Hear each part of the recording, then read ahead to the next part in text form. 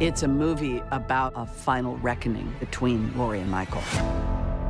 Michael Myers, in that mask, represents pure evil. There is no rhyme or reason.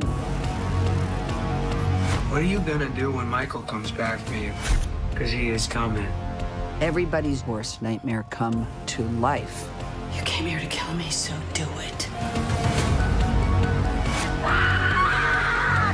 This experience in the movies, that is the beauty of Halloween. In 1978, I had no idea what the worldwide love and affection for Laurie Strode and Michael Myers would be. That is the heart and soul of these Halloween movies.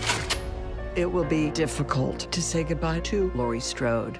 It's her legacy, and it's now part of ours. 40 years with this character. Jamie Lee Curtis of Halloween.